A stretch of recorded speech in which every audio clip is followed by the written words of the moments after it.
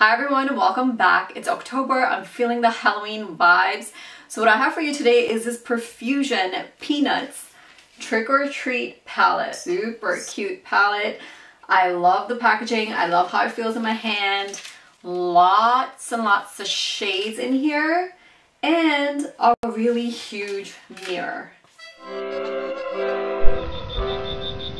I had some good times when I was creating the looks and I had some not so good times when I was creating the looks. So it's definitely a mix. I have 3 looks for you guys, so let's get started. Let me show you the looks, including the one that I have on my eyes right now, and I will show you swatches and then give you my final thoughts. Let's get started. There is quite a bit of kickback in the pan, but the shade is going on pretty nicely. The green is looking a little bit lighter on the eye. I wonder if I have the white shade in the brush, so I'm gonna switch the brush and see if I get more pigment from the green. It's still like pigmented, but it's just a lighter color.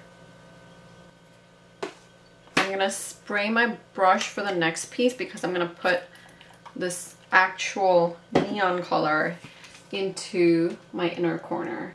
I was expecting a lot more pop on the eye, especially since I sprayed the brush, but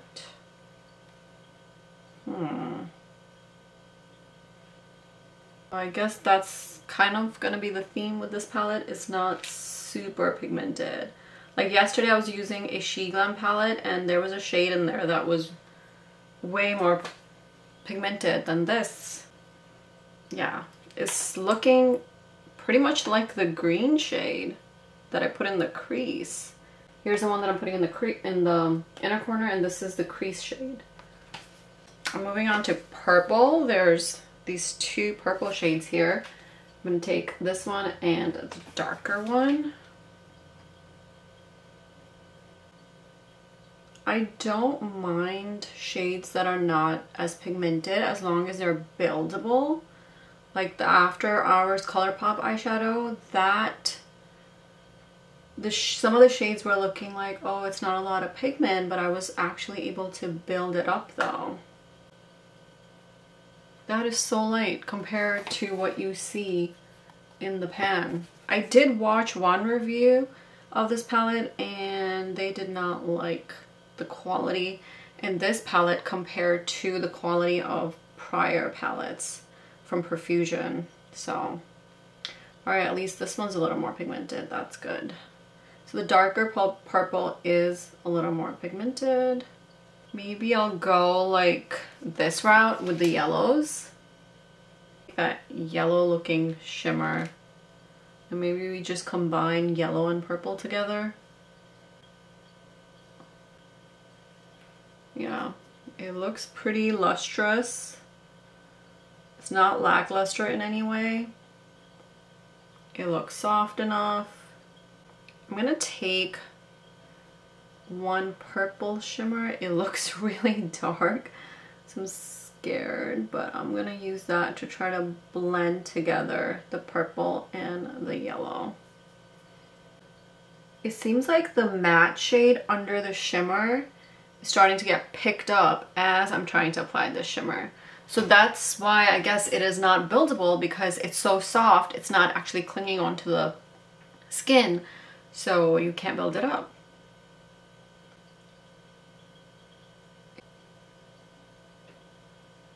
The purple shimmer doesn't look that good either. I am gonna use this orange shade, but I'm gonna spray my brush. Alright, so like you could see the pigment here with a damp brush, which is great. Here is the finished look, and you can kind of see the patchiness here in the outer corner, but the yellow shade looks beautiful. The yellow shimmer shade. I'm gonna go more into like these grungy shades at the bottom. So there's like brighter colorful shades, but there's also like more grungier, darker shades. This cream shade right here. I'm not seeing anything at all happening. It's a shade right here in the crease.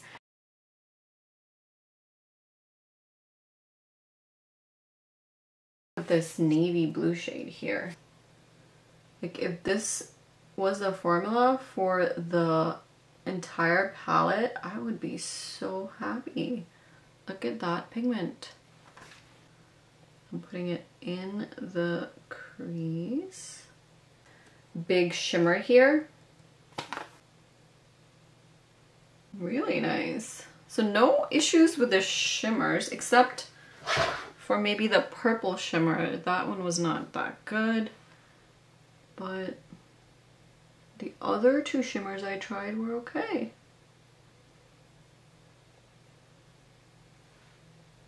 I'm gonna take this mustard yellow and the one next to it and bring it into the lower lash line. Ooh, that's a pretty mustard shade. There's no like one theme for it. You have like olivey and like mustard type of shades, like more grungy shades, then you have super bright shades. It's just all over. So I wet my brush for the brown shade so I can get more pigment and precision. Alright, that looks good. I don't know if I can use any of these for my inner corner. Maybe this orange one right here. Maybe I can use this one for the inner corner.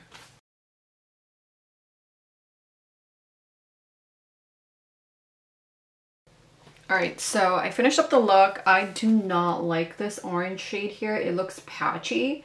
It's like the first glitter that I've tried in my life that looks kind of weirdly patchy in between two different shades.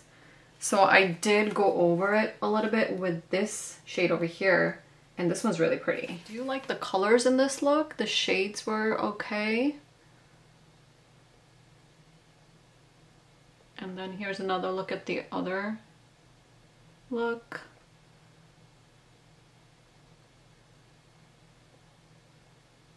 Alright, so for my final look, I want to do something interesting and creative. But I also want to do something that's leaning more toward like olivey, grungy, muted tones. So let's start off with this mustard shade right here.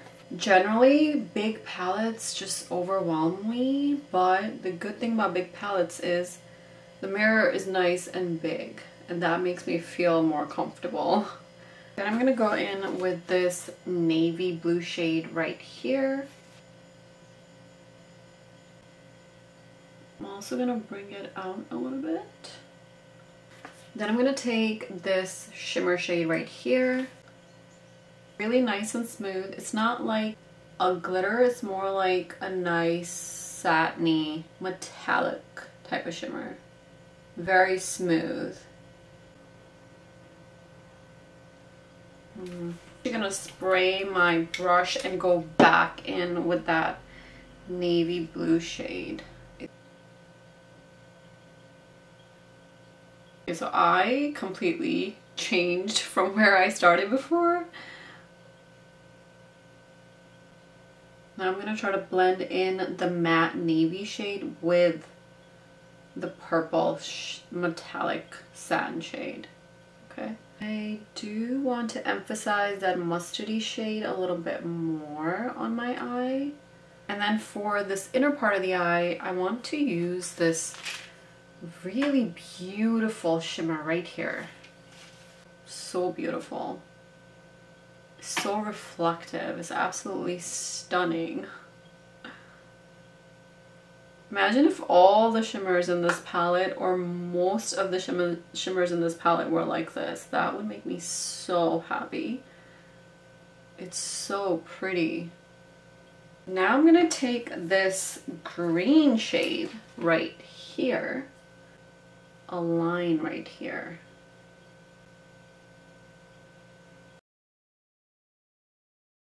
Alright, I am loving this more like futuristic, geometric look that's happening here, and it is exactly how I wanted it. It looks muted, but there is a little bit of pop of color here and there. So I'm gonna finish up the other eye, I'm gonna put on some mascara, and I'll be back. Oh, and I'm gonna actually do a liner too. Alright, here's the finished look. I mean, I really like the look itself, how it came out. It looks super interesting. And I wanted to do something interesting and fun, so I like the look. I also did a little bit of a liner here in the inner corner. I struggled so much in the past with creating a liner like this, but this time around it was super easy. I used this new liner by Stila, and I feel like the tip in here is so tiny and it gives me just a lot of control. It's actually two tips. One is a little bit longer, the other one is a little bit thinner and shorter, and the thinnest one, it made it super easy for me to do that liner in the inside of the eye. I like the look. Would I do this look on a normal day? No, but I had a lot of fun creating it. Okay, so here are the swatches. I feel like some of the columns do make sense where the colors go together, but some of them don't. And the purple ones, I feel like there's just not enough variety in the purples, but the rest of them look pretty nice. My final thoughts on this palette. It is a really cute palette. I absolutely adore the packaging. I love this sort of clear cover that they have with the little things inside. A lot of options for colors, but for me it gets a little overwhelming. I'm not a huge fan of big palettes for that sort of overwhelming sense, and I also had trouble trying to find shades that kind of work well with each other. So I feel like if it's a big palette, you really have to try to make it cohesive in some way to make it easier to make those decisions. And I don't know, I really struggled with it. They do have some sort of layout with the pinks and the oranges, the greens, the purples, and the sort of pinky reds, and then the blues. But in my head, I couldn't really create looks in that way. I couldn't make it work that way. So I did hop around the palette a lot, and as you guys saw, some matte shades were not that good, but some matte shades were totally fine. And I love this shade up here and this shimmer shade here. Those are so sparkly, so lustrous, shiny, soft. They look beautiful. If you have more skill than me, you can probably make this palette work. So it might be worth it to get it just because it's such a cute palette, and you do have lots of shades. So you do have a lot of options when it comes to that. This was a fun palette to review, even though I had some not so fun moments. And I don't know if I'll ever really get a good use out of this palette personally.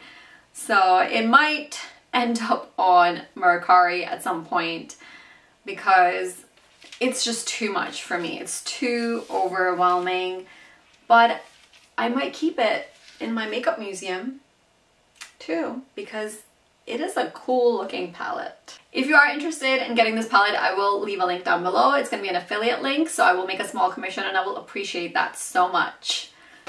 Thank you so much for watching. I hope this video was helpful for you guys. If it was, make sure you hit that like button. And if you haven't already, make sure to subscribe. Thank you. Bye.